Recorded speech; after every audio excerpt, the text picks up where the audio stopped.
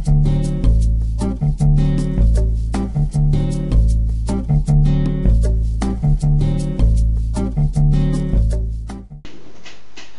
in this clip I'm going to go through the regression analysis topic.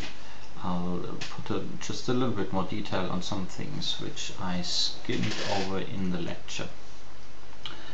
Firstly, it's important that, you know, when we do regression analysis, we have two types of variables. We have what we call a dependent variable, and we have what we call explanatory variables. So that could be, let me make that clear, it could be one or several. Okay, that's why I write it this way. In generic form, we often call this dependent variable y, and we call the explanatory variable x. Okay, there could also be, if we have more variables, there could be others. Let's call them z, m, however many we want. But we're going to abstract from these for the minute. Then we have, as before, we will have observations. And for each observation we will have a value for the dependent variable and for the explanatory variable. So that's why I'll put this little subscript here, and I'll say our I will go from 1 to, let's say, n, where n is our sample size. So if we have 100 observations, then we will have 100 values for y and 100 values for x, and they belong to each other. For each observation we have one particular value of y and one particular value of x. So that means the first thing, when you have a regression analysis, you have to be clear about which variables you are interested in, and in particular which of these is the dependent variable. And it should be changes in the explanatory variable that explain particular values for the dependent variable. So what we then do is we'll say, okay, we have what we call a population model. What do I mean with this? We'll say that, or we hypothesize that really there is going to be some functional relationship between our explanatory variable, the x, and our dependent variable. And let's say that this variable is, this relationship is a linear relationship. And we know that linear relationships can be described by an intercept and by a slope parameter. So let me just do a little graphical representation here. Okay, so you know that if we have x here and y here, and usually we put the dependent variable on the vertical axis. If you have a linear relationship, let's do a negative. Most often we do a positive, so here we'll do a negative. So if there's a linear relationship, then this can be described by the intercept, and here we call that alpha, and it can be described by a slope parameter that is determined by this angle here, and the slope we usually call beta, and that appears here. So these guys, however, they are unknown. Okay, and that's why we call it the population model. It's like the population mean. Unless we have all the values of the population, we don't know it. So this relationship yi and xi described by this alpha and beta, this is unknown. Now, one more thing. If we thought that this relationship would be perfect, i.e. if we knew the value of x and the value of the intercept and the slope, then you could exactly predict what the value of the dependent variable was, then this would be it. However, in all reality, we have to recognize that most of these relationship, economic or sociological relationships, somehow involve, you know, some human in the end, and humans don't behave according to rules. So usually these two things, the right hand side and the left hand side, are actually not equal. To make it equal, now let me undo this unequal sign, what we do is we'll put another term here, okay, and we call this the error term.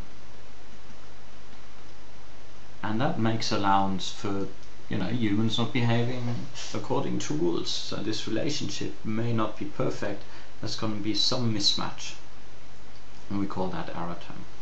Now, in practice, what we will see is, well, in practice, what we will have a sample. Okay, now let me do this in blue. A sample, actually of size n. Okay, of size n. So we have n observations. Now these points, sample points, if we were to put a scatter plot, they will, you know, scatter somewhere here. Let me just make a quick and dirty scatter plot.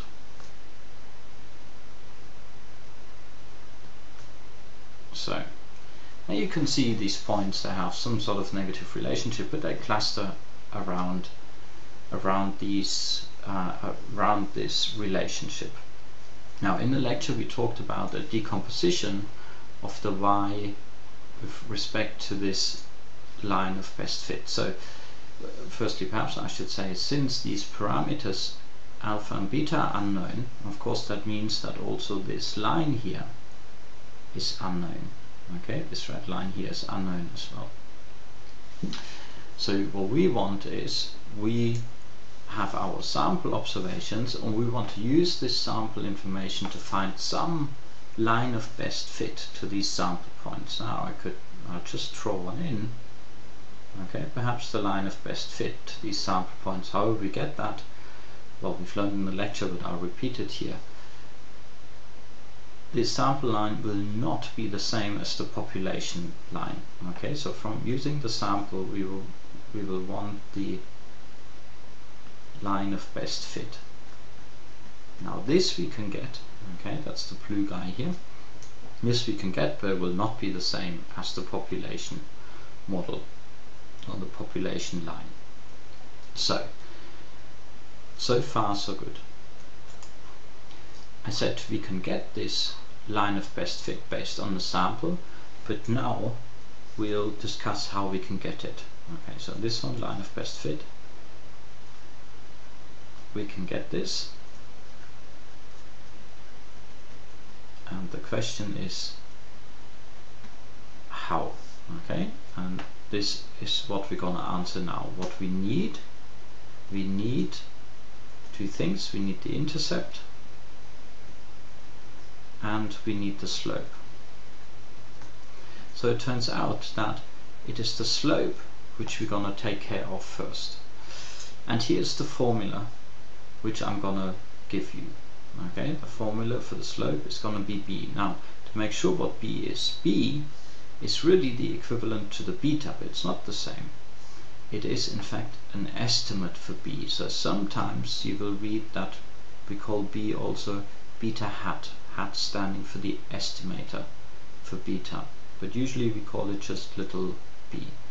Now this is going to be calculated as the covariance between y and x, and you know how to calculate covariances, divided by the variance of x. So as I said in the lecture, where this formula comes from you don't have to worry about, you just have to accept it is there. If you're really keen to find out where it comes from, please do talk to me in my office hour, and I'll show you. Alright, once we have that slope and we'll have an example, then you can continue on to getting the intercept. Now this intercept we call a, but again, to indicate what it really is, it is the equivalent of the alpha in the population model, but it's not the same as the alpha. It is in fact alpha hat, an estimate for the alpha. Okay, but that will be in general unequal to the alpha, which is unknown.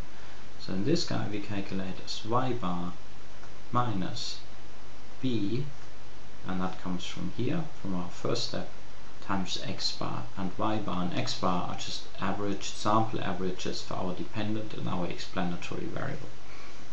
So once we have this a and b, okay, these guys here, then we can write down our relationship. Okay, so now instead of alpha plus beta times xi, we get a plus b times xi. Now, but what is this? Now this will be our sample line. That's going to be the blue line, despite this being green. But we need to recognize that this is not going to be the same as the actual observed value, because you can see any particular value, observed value, doesn't actually lie on that point. There's going to be a difference, and that difference is going to be something like the error term. But now the error term, we don't know the true error terms. Again, we have what we call estimates for the error term, so I call this little ei. Okay, and again, perhaps I should say that here as well, that is like an estimate for the ith error term. So in practice, let us just clearly point out what we have. Okay, so we have, I'll need to use a different color. It's not very pretty, but here it is. We have observations for yi and xi. Okay, and for each of them we have n. Once we have these values, we can calculate the covariance and the variance of x. That means we can get b. Once we have b and we have x bar and y bar from our sample information, we can calculate a. Once we have a and b, we can write down this relationship, but we need to recognize that to make this equal, this part here, this is the line of best fit. This represents the values on the line of best fit. To make this equality hold, we have to add this error term. And this error term, when we did that in the lecture, we decomposed, sometimes going to be positive, sometimes going to be negative. Importantly, this bit here, that light blue bit, this is what we call y hat. This is the values on the line. On the line of best fit.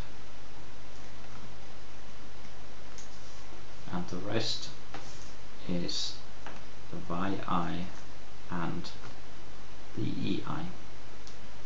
Alright, so far so good. Now let us use an example, and we use the example from the lecture, the house prices. You have the Excel spreadsheet available to you, and here it is, and you can see there are all sorts of variables here. How old it is, age, all sorts of stuff. You can in the info spreadsheet you can see what all the values, all the variables are. We have 321 observations, so you can see 321 observations here. Let me actually freeze the top row so we can always see what the variables are. So here we go. Now we know to calculate the slope, what we need is covariance y and x, variance of x, and y bar and x bar. So now firstly we need to decide what in our case is the y and what's the x. So we said our dependent variable is the price. So what I'll do here is I'll just put a y in here, and the area, that was our, or that was the size, in the lecture we called it the size, that was our x variable. Okay, so we called that p and that actually s in the lecture slide. So let me just write this down. So we'll go, I have an example. So firstly I said we need to know what's the dependent variable and what's the explanatory or independent variable. So the dependent variable was the price, and we call that P, and we have that for every ith observation, and the size, or in the spreadsheet it was called the area, that was the explanatory variable, and we called that SI in the lecture notes. Okay, and our I goes from 1 to 321, 321 observations we have. Alright, so now all we do is we'll replace yi with p, and pi and xi with si. So it's very important that you're not only slavishly sticking to the y and x. This was just our generic form, and we'll just adjust that to our example. So to calculate the b, as I said before, we have the formula here. We now need y bar, we need x bar, we need the covariance of yi and xi, and we need the variance of xi. Once we have these values, we can calculate the a and the b.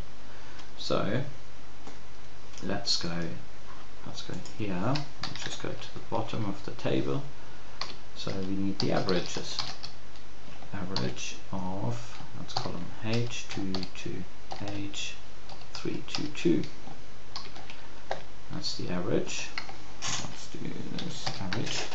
And we need the variance, and in particular we need the sample variance. So call this variance, and the variance sample for H2 to H322. That's our value. Now that's the variance for y. Actually we don't need that, we need the variance for x. So I just copy the formulas across. Here is the, let's just make sure it does calculate the right thing. Okay, so that's the variance for x. And lastly we need the covariance. Let me just write this here, covariance. So covariance, or sample covariance again, and that was of verbs in H2 to H322, and the second series is J2 to J322. So these are the two series we need the covariance from. Well, what's it? Covariance dot S. What's that one? Here it is, the covariance. So basically what we now need is these values. I could copy them across here by hand, but you have these values on your lecture slides anyway. So I'm not going to copy that by hand. I'm going to do the calculations here in Excel, and you could do it of course by calculator. We know to get b, so we're going to calculate a and b. To get b, what we need is the covariance between y and x, and we divide this by the variance of x, 40.13764. so fortunately that's the same as in the lecture, 40.13764. So a and b, this was 40.13764, and then we can calculate a, because that is, let's just check this with the formula here, y bar minus b times x bar. So we have y bar, which is this one, the average value of y, minus the calculated value of b times the average value of x. Here we go, 11,541.53. So here we go, 11,541.53. I think that was right. 541.53. That's it. So now we have our expected value. So how do we use this now? So how do we get predictions, for instance? So let's say we have a house that has, let's see, actually the size area. I just want to find out what sort of minimum and maximum values for that. So minimum of J2 to J322, 735, and the maximum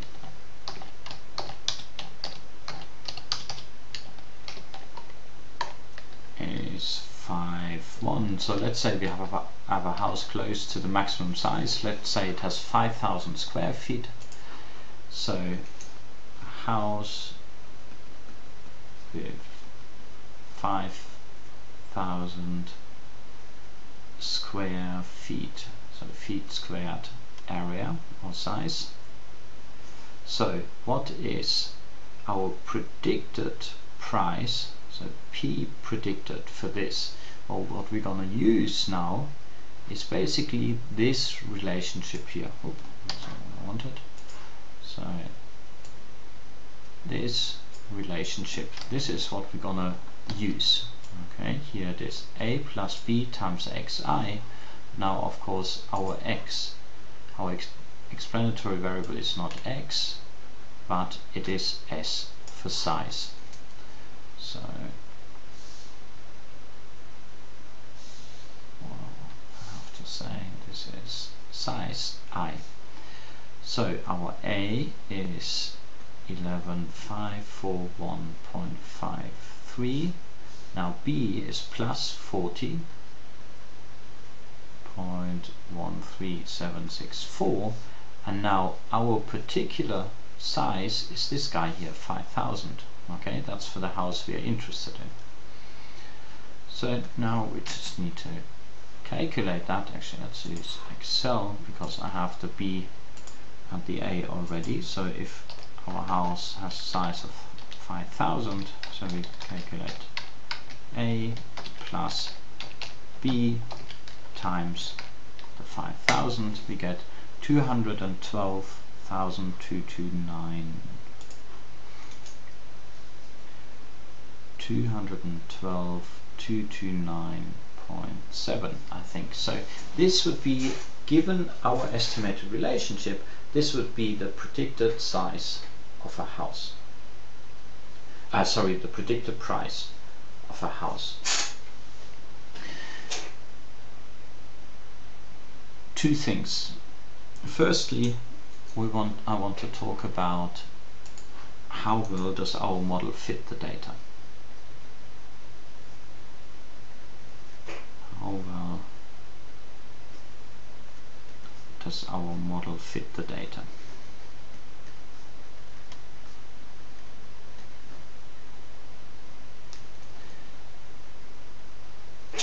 So I'll just give you two plots. Now we are going a little bit away again from our example, so this is generic. Actually, what I'll do is we have a picture already, but it's overlaid with too much other stuff, so I'll draw two new pictures again.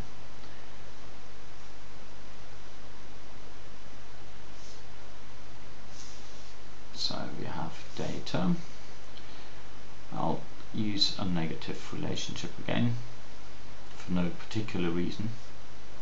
So we have this one and we have another one which is equally a negative relationship.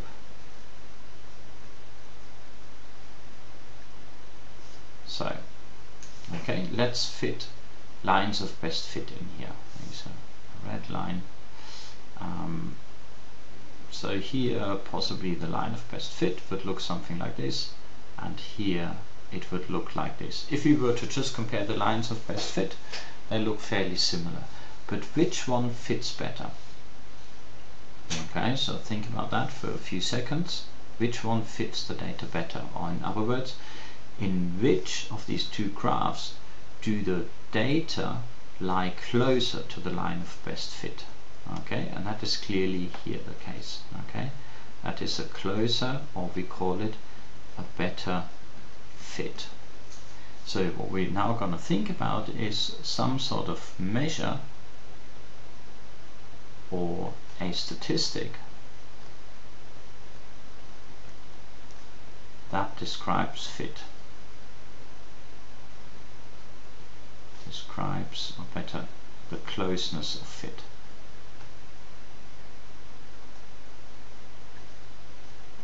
And we would want that the measure for this example describes a better fit.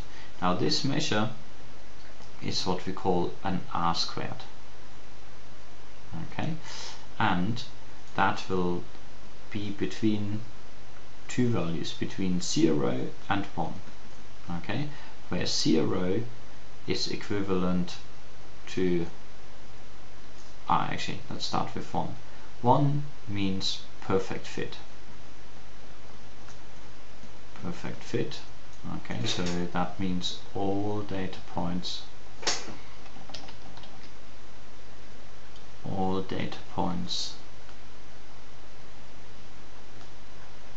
lie on the line of best fit.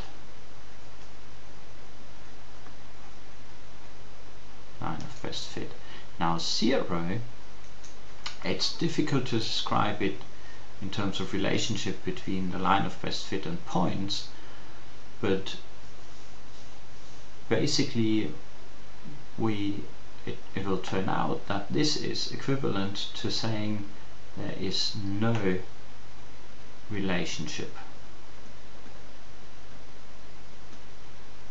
So now this should sound somewhat familiar. For instance, we have, remember we talked about a correlation coefficient.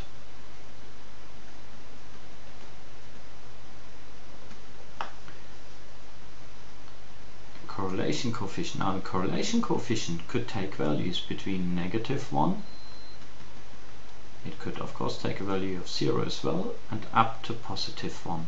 Now what did these values mean? This was a perfect positive relationship, -1 was a perfect negative relationship, and 0 meant no relationship. Now how do these two guys fit together? So it turns out that this 0, no relationship, is exactly the same as this in the correlation, no relationship. So if we find that x and y are uncorrelated, have a 0 correlation, we will find, if we run a regression between these two, that we find the r² to be equal to 0. On the other hand, if we have two variables that are perfectly negatively correlated or perfectly positively correlated, and if we were to run a regression between these two variables, we will find that in both these cases the r² is going to be equal to 1.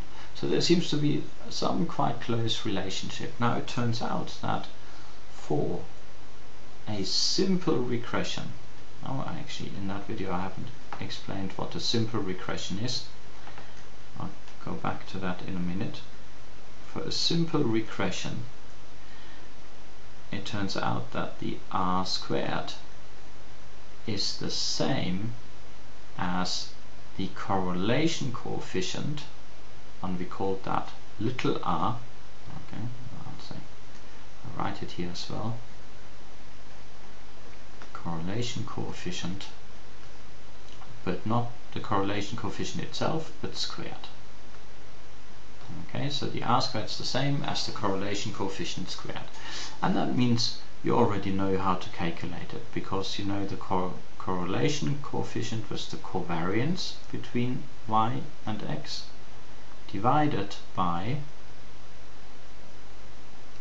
the variance of x times the variance of y, but the square root of this, so the product of the two standard deviations. And now, if that, what we have in parentheses now, that was the correlation coefficient, now we need to square it. Okay, and that's the value for the r². Now with a little bit of algebra, you know that this is nothing else but the covariance between y and x squared divided by the variance of x and the variance of y. So let me just come back to this issue of simple regression. I said at the very beginning, let me just go all the way up again, that we can have explanatory variables, we can have several ones. If we have only one, we call our regression analysis a simple regression. Okay, if we have only one, it's a simple regression. If we have more than one, let's say x's, z's and m's. If I use little i's here, I should use little i's here as well, then we call it a multiple regression. Now we won't deal with this, but in the Excel example actually I will show you how to do it. So now of course you already know how to calculate covariances and variances, either in a tabular form if I give you just a small number of data, or in Excel. That means really calculating this R squared shouldn't be much of an issue. What I want to go back to now is this issue of difference between population and sample. Here we go. And we said that in the population our relationship is described by this alpha and beta, but we don't know it. What we do get is this A and B, which is based on sample information, and these are estimates for alpha and beta only.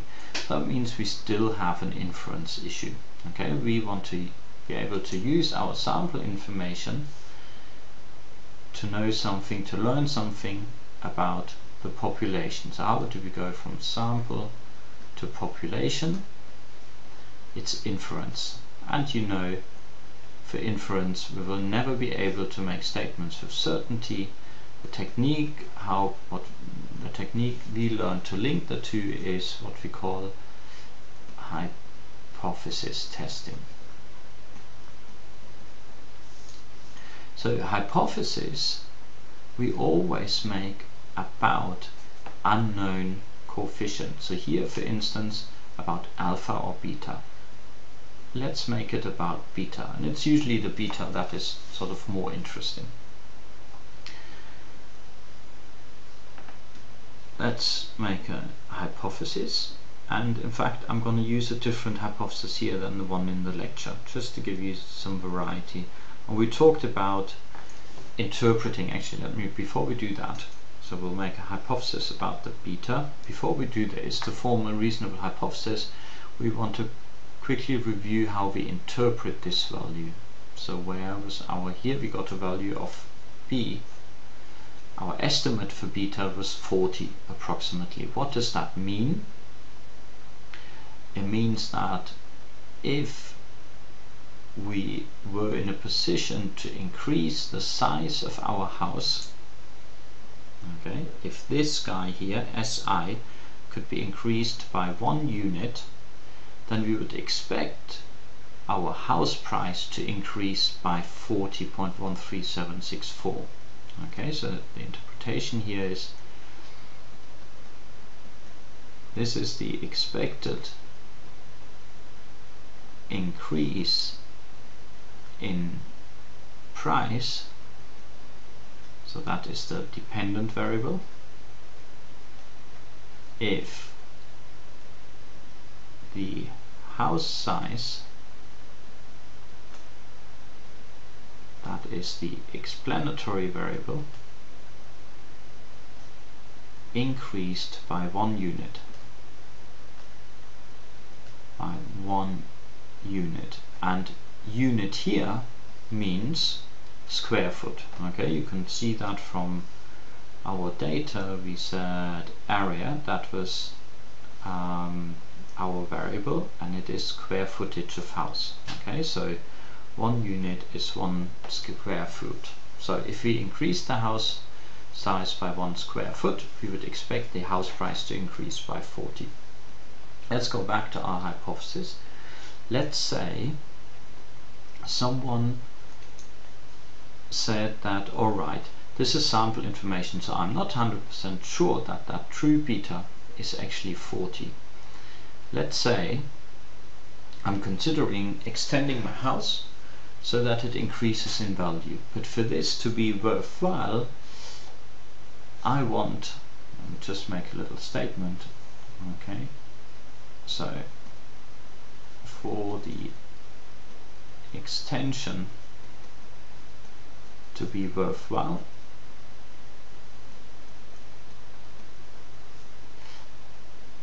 beta, that unknown coefficient, would have to be 35. Okay, a person has calculated how much does it cost to do an extension and says, okay, every additional square foot has to be worth more than $35. So now let's do a hypothesis testing on this.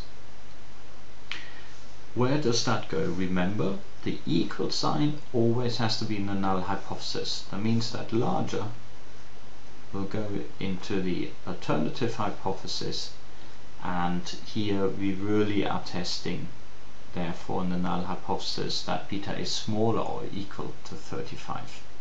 Okay, remember, equal sign always has to go to the null hypothesis. So that's our first step.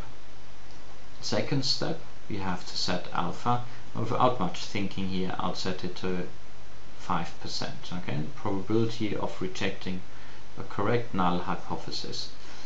Now we need the test stat, and I told you that what we use is a t-test, and the formula for the t-test here looks very similar to the t-test which we saw for testing for a population mean. So our estimated value, b, minus the hypothesized value divided by the standard error of b. Okay, and we need to know how this is distributed. Okay, remember that is equivalent to saying is distributed as, and it turns out that it is standard normally distributed. There's a note of caution here. We'll say for large samples. It's actually a heap of other assumptions, but as I said, you can learn all about this in your third year in my econometrics class, if you choose to accept the challenge, of course. Alright, now before we do calculations, I also want the decision rule. It's always good to write this down before we do any calculations. Now we run almost out of space, but that's all we need. Okay, the decision rule. Let me just draw a little graph. I'll draw it up here. We know the test statistic is normally distributed. So here's our little normal distribution. Okay, so we need to think what type of evidence would make us reject the null hypothesis in favor of the alternative. Clearly, a type of evidence that would make us believe that the beta is indeed larger than 35 would be estimates for beta, therefore b's, that are clearly larger than 35. So we're really thinking of rejecting the null hypothesis if our b gets sufficiently large. Now, if b gets sufficiently large, first we need to know, so the question is now, if b gets sufficiently large, what happens to our test statistic? In our test statistic, that beta here will be that value from the null hypothesis.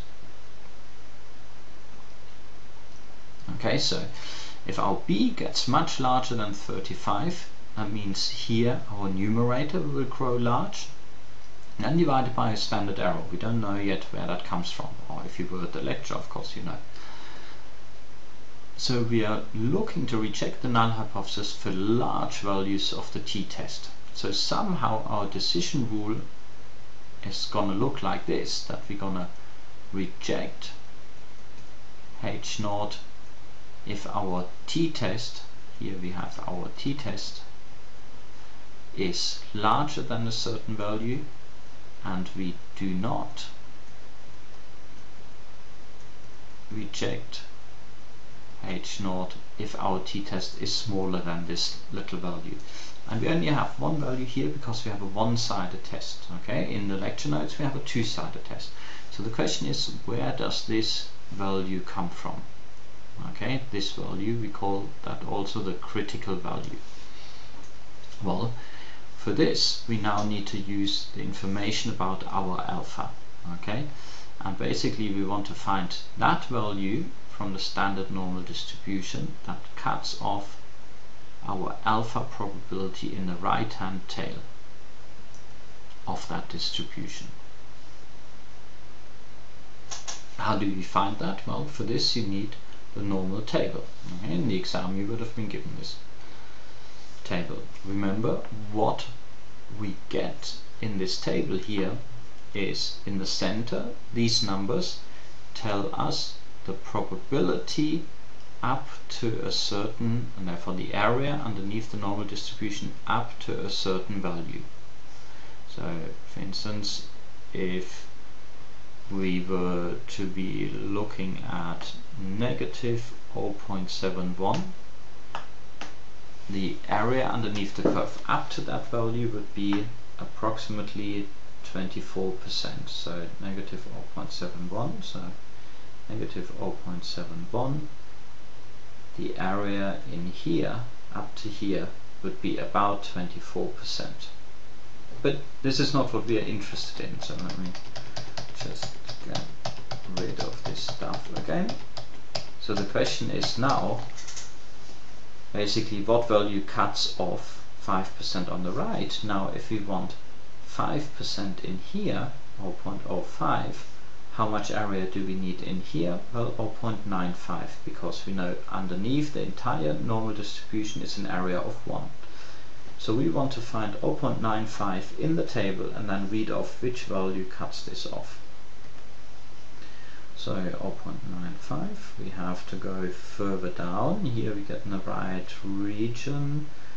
So up here 9495, 9. So the value is somewhere in between here. So the question is, what value is that? 1.6, and if we go to the top of the column, it's between 1.64 and 1.65. So let's, because it seems to be somewhere right in the middle, so we use the middle value, 1.645. So this value here.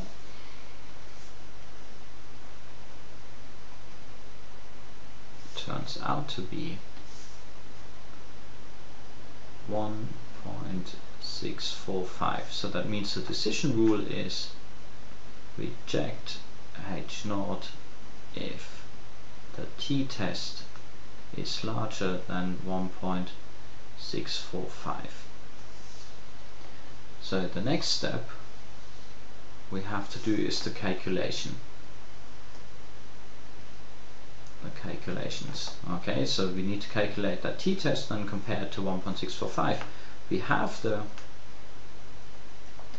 t-test. We have the b, that was 40 point, I forgot how much exactly it was. Let me scroll up to find it. 40.13764. So 40.13764 minus the beta, that is 35, minus 35, divided by SEB. Now, standard error of beta, as we discussed in the lecture, that recognizes that our b is a random variable because it depends on our sample. Where do we get it from? Now, to get this, we usually get that from Excel, or if you use a different software, or I give the value to you in the exam. So now we need to quickly learn how to use Excel to run regressions in an easy manner. So here we have our spreadsheet. What you need is, in data, there's an option data analysis. If you haven't got that, if you can't see data analysis, that means you have to go to file and then to options, and in options is an add-ins option, and here you can add an extra analysis tool. And what you need is the analysis tool pack. Okay, if you don't have it up here, it will appear in this little list in the inactive applications, and you double click on it and just follow whatever Excel asks you to do. I have it already. Once you have it, it appears here. There's all sorts of goodies in here, and amongst it regression. In regression you need to say, let me delete that, I did that before. So you first see this one. What you need to say is you need to tell Excel what your y range is, y for dependent variable, and what your x range is. So let me tell Excel where the y variable is. It's in column H. Particularly it's from H2 to H322. And where's your x variable? Well, that turns out to be in column J. So column J to column J322. Alright, and then you can leave everything as it is. Actually, there are a few options. You can try a little bit around, and output options, we'll put it on a new worksheet. You don't give it a name, and you click OK. And what you get is the output which you also have on the lecture slides. Okay, here are your A and your B, and here are the standard errors. Let me just make these lines a little bit larger. These are the standard errors. Okay, and what we needed is the standard error to be. Now this is, let me just label that differently. That was A and that was B. Okay, A, it said constant. I'll undo it again. Constant or intercept, and that is the coefficient to the x variable, or what we call the slope coefficient. Now the SEB was 2.66. So let us go back here. The SEB was 2.66. So we get that from Excel. So now we need to calculate this. Let me bring out my little fancy calculator. 40.13769 minus 35 is 5.13769, and then divided by 2.66, we get is 1.9315. 1.9315, and that lets us go to step number 5, which is the decision reject H0, as 1.9315 is indeed larger than 1.645. So what have we concluded? Indeed, it appears, as this hypothesis is the one to go for, it appears as if the slope is larger than 35, and that means the extension may be worthwhile for this particular case. Okay, so this is how we do hypothesis testing. For beta, it's the same for alpha. It's usually more interesting on the beta. In the lecture notes, we did a hypothesis test on the null hypothesis beta equals to naught, and the alternative beta is unequal to naught. Okay, and we argued that beta equal to naught meant that the particular explanatory variable used has no impact on the dependent variable.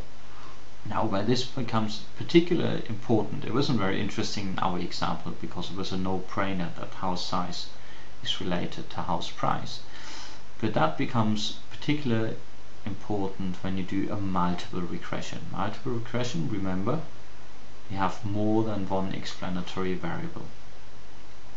So what we're now going to do, why we don't really do that, is because we can't represent that graphically. So we can really only use our regression tool for this. Let's go back to the data.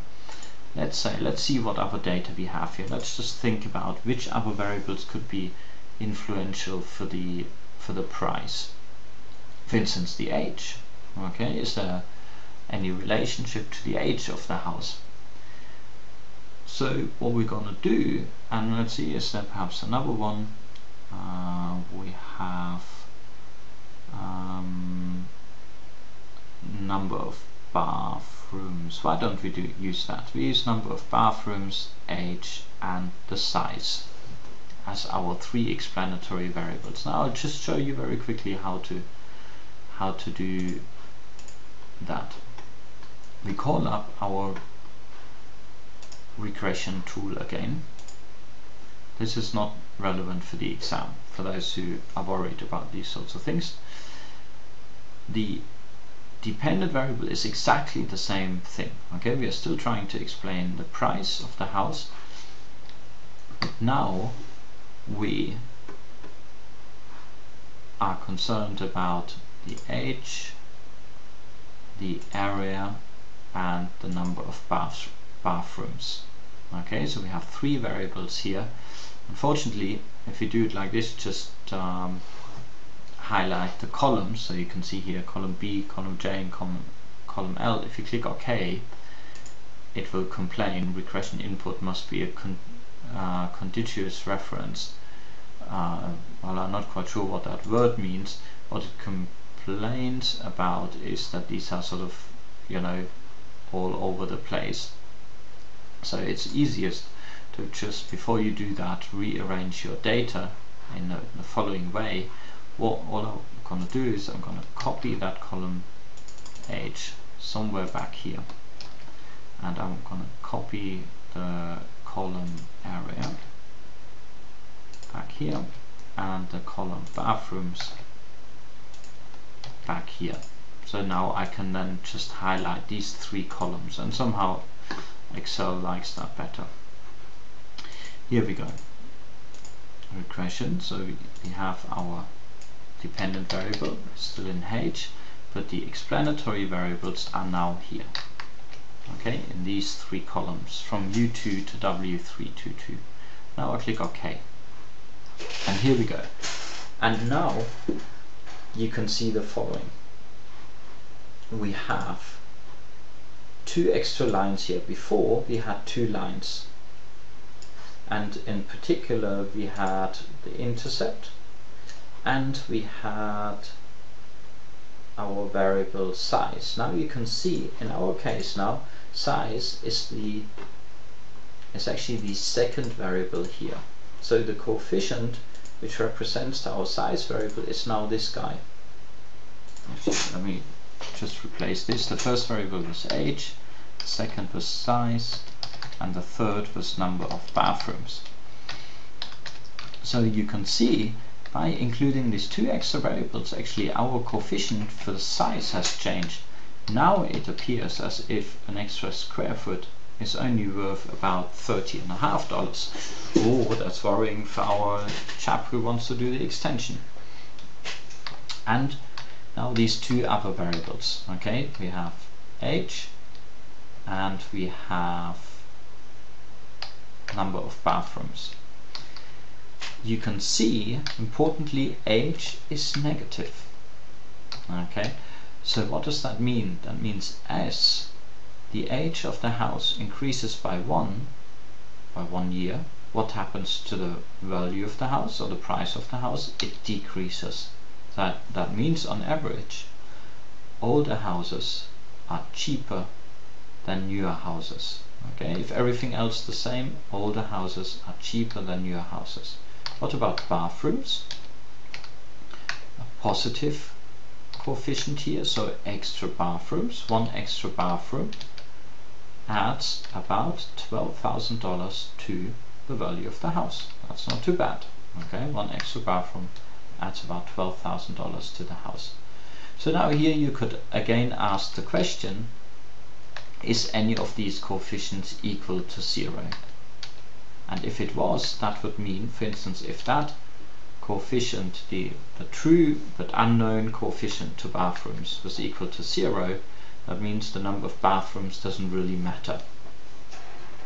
And you could perform a hypothesis test. Here you have your B, here you have your standard error, and you could perform a t-test. Okay, so that's how we can use multiple regression. And you see, technically to do it, it's really not more difficult than a simple regression, apart from the fact that it's usually easiest to arrange your variables such that they're next to each other if you want to use them. So I think really this was all I wanted to say here. Happy regressing.